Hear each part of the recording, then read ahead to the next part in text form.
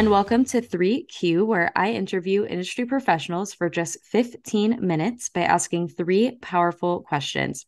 I'm your host, Rachel Vogel, and joining me tonight is Erik Giusti, co-founder of 10th Floor. Erik is known to have his finger on the pulse of pop culture, specializing in social media marketing and content creation for both superstar music artists and emerging talent. During his decade-long career, he's worked with artists like Katy Perry, Sam Smith, Halsey, and many more as a digital marketing expert for Capitol Records. He's led music strategy and partnerships for Facebook and Instagram internationally. And last but not least, he served as the partnerships lead at TikTok. And most recently, he's co-founded 10th Floor, a creative marketing endeavor that aims to empower artists to share their unique stories and build powerful connections with fans. So with all that said, Erik, how's it going? I sound so cool when you say You that. I are. promise it's not as cool. It sounded so professional. You are professional. Look at you. You look at your track record. It's just it's just a little industry we call music. So Yep, we like to have fun. for sure. All right. Well, are you ready for your first question? Yeah, but I don't know, 15 minutes. I can talk for way longer than 15 minutes, so you're gonna have to cut me off. Imagine for a second you're sitting down with your 25-year-old self. What one piece of advice would you give him on a personal note? And what one piece of advice would you give him from a business perspective? Well, I'm lucky because 25 is not too long ago. So I might push it back to my 19-year-old self prior to my time getting into the music industry. Um, but for me, on a personal note, it would be to find passions and experiences outside of work. I think when you are young and eager, you really want to prove yourself in this industry. A lot of people want to get into this industry. It's not easy, and so I think for me, I spent a lot of time putting all my eggs in the work basket, or I put aside relationships, I put aside friendships, I put aside a lot of hobbies and stuff because I wanted to be 100% dedicated to my job. And, now that I'm, 10, 12 years past, I'm actually kind of reverting back to wait a minute, who am I outside of work? And what else do I have to enjoy? What else do I have to experience?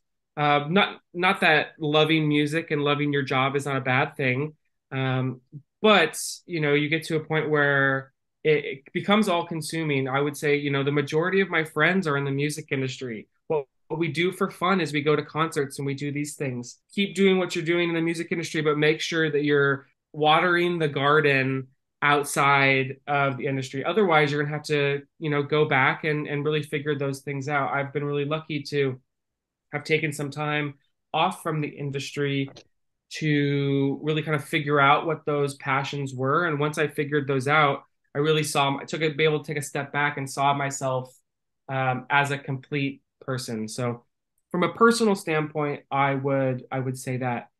From a professional standpoint, and this kind of goes into what I've been saying, I would really tell myself to slow down and really savor the moment.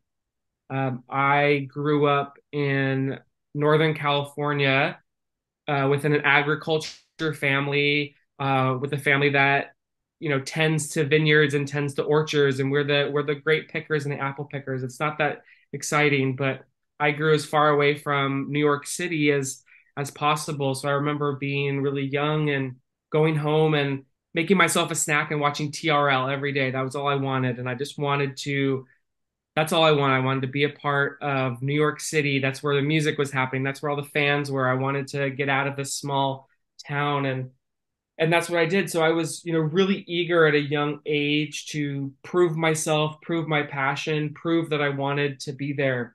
Kind of going into my personal recommendations was I put all my eggs in that basket and I was ruthless. I wanted to be seen. I wanted to be heard. I wanted a seat at the table. And I wanted to do it quickly because for me, I wanted to kind of prove that I was extraordinary because in my head, I was extraordinary. But looking back, really taking the time to slow down, understanding it's not a race, and ultimately, it's less about what you achieve, but how you achieve it.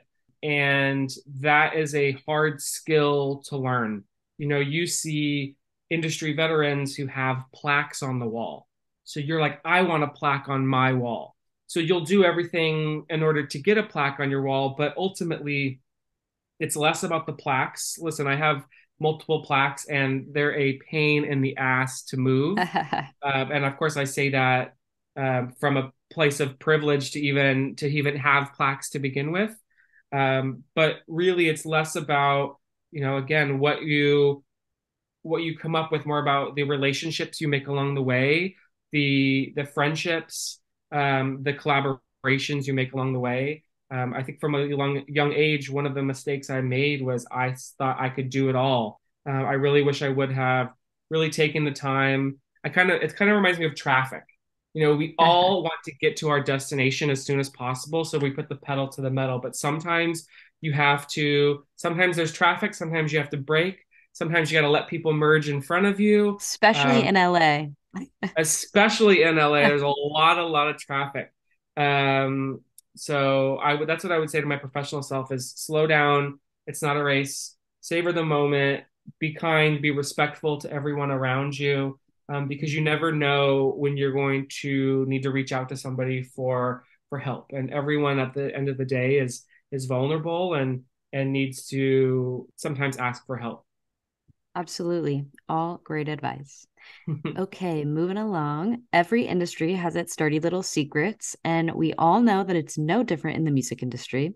And sometimes people think that's a bad thing, but that's not always the case. Sometimes they can be good. What's one secret you would like to share with our listeners about the industry? My fun one is if you ever find yourself working at a record label or any, company that deals with music, my recommendation is always make friends with the ticketing person. That's Yep. your tip, because the ticketing person is going to be the ones who can, like, slip you a ticket to the shows you want to see. So that's my little fun little tidbit. Shout out to all the amazing ticketing people that I've worked with in the past. I was not friends with them because they had tickets. I was friends with them because they were great people. One of the secrets that I would share, and maybe this is a little bit less of a secret, more of advice, is I think there's a lot of emphasis put on working with successful artists. That's what you want to do. You want to build artists to these huge successes. And people love to attach their name to success wherever they can in order to get the promotions. But I think one of the fun secrets or tips that I kind of learned along the way is always listen to the music you're given, because you never know what you're going to really fall in love with and be passionate about. There's, a few artists that come to mind, but one in particular was a band out of Denmark. And for me, like, it weren't necessarily at the time a huge priority, but I listened to the music and I loved it. And, they didn't last too long on the label I was at, but I still to this day, this was 6, 7 years ago, I still to this day listen to every song on my release radar on Spotify, because every song is really, really good. So always listen to the music. You'll never know what you're going to fall in love with and be a fan of forever. There's so many up and coming artists, and sometimes people are afraid to get involved with them because they don't want to attach themselves because they're not sure, but they love the music, like you said.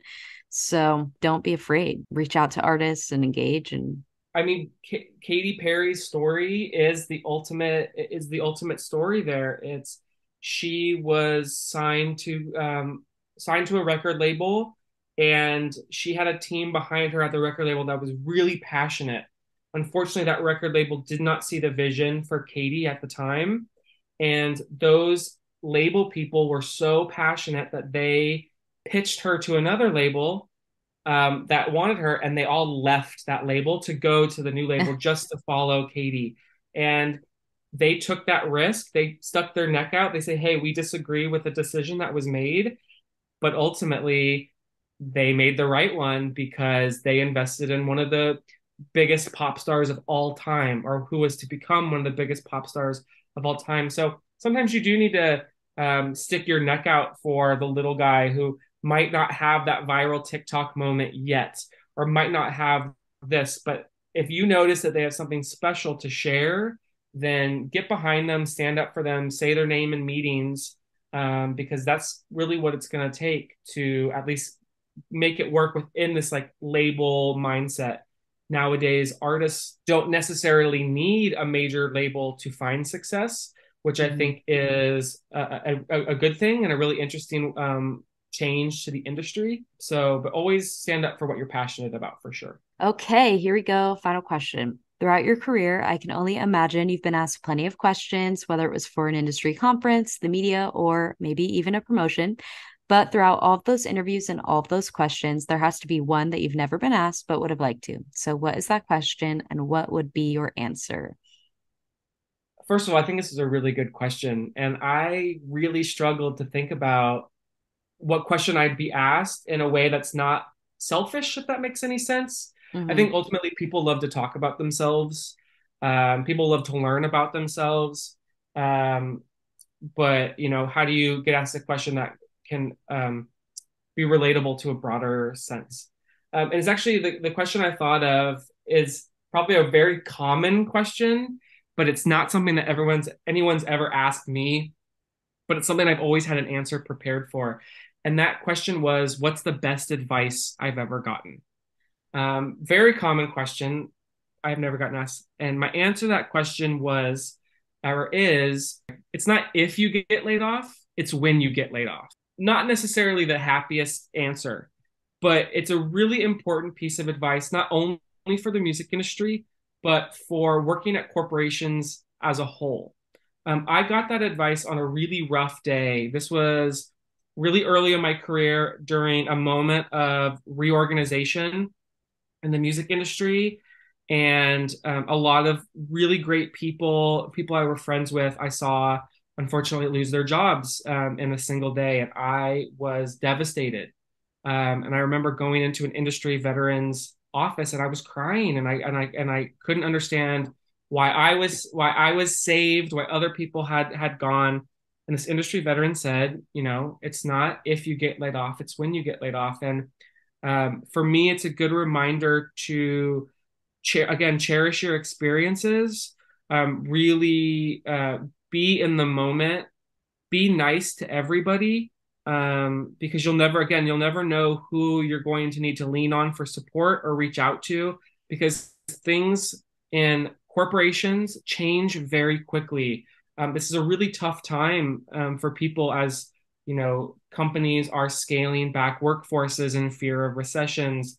I have so many talented friends who are out of work right now who have been some of the most successful people within the industry, and it's hard. So for me, for a lot of it, and I've been laid off as well. And I think for me, for the longest time, I thought, wow, I'm immune. I'm immune. I must be really special because I've made it, 12 years without having to deal with any of the reorgs or any layoffs. And then it happens. And then you realize, oh wait, I was never immune to begin with. And so I think coming into any type of corporate environment, it's really good to remember things can go away in an instant. Be nice to everybody and take it one day at a time. You'll always, if and when something happens, and unfortunately it does, sometimes you need to be able to take a step back, really see what you want to do next, evaluate. And I've always seen people who've gotten laid off who always kind of land on their feet eventually.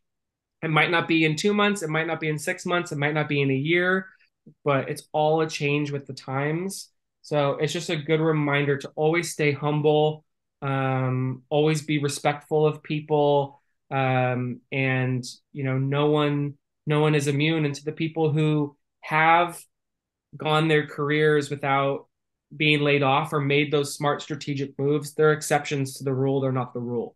Well, Erik, it has been so wonderful having you on the podcast. Thanks so much for taking the time. To everyone listening, I hope you enjoyed tonight's episode. Stay tuned for next week of 3Q, where I interview industry professionals for just 15 minutes by asking 3 powerful questions. See you next time.